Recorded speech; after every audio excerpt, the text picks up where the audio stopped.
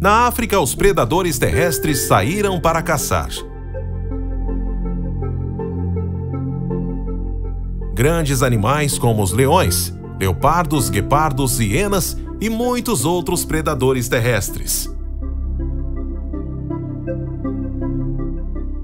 Na água, quem está caçando é o crocodilo do Nilo, que espera apenas uma chance para pegar uma presa.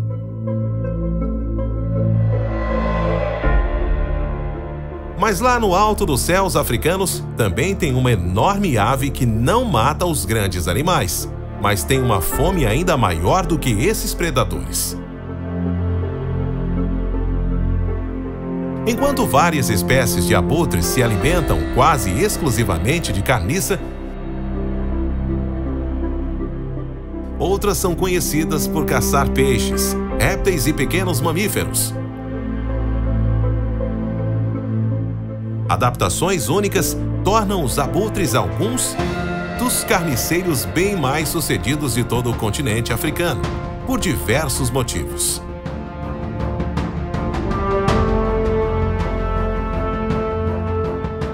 Subir em correntes ascendentes lhes permite cobrir grandes distâncias durante o voo, enquanto uma visão forte permite detectar facilmente refeições potenciais a longas distâncias.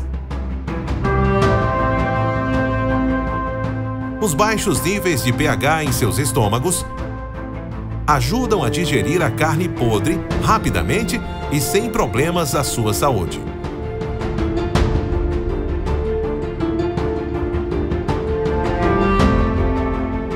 Pode parecer que os abutres são meras aves comedoras de animais mortos, mas eles também são aves agressivas que enfrentam diversos outros animais.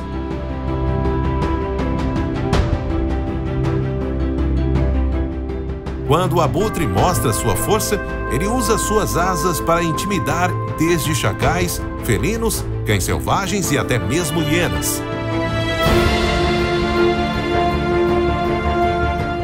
Com seus enormes bicos afiados, que são usados para quebrar ossos, eles podem dar picadas dolorosas e até mesmo causar ferimentos. Devido a isso, muitos animais saem correndo com medo quando eles atacam e mostram sua incrível coragem para proteger sua refeição.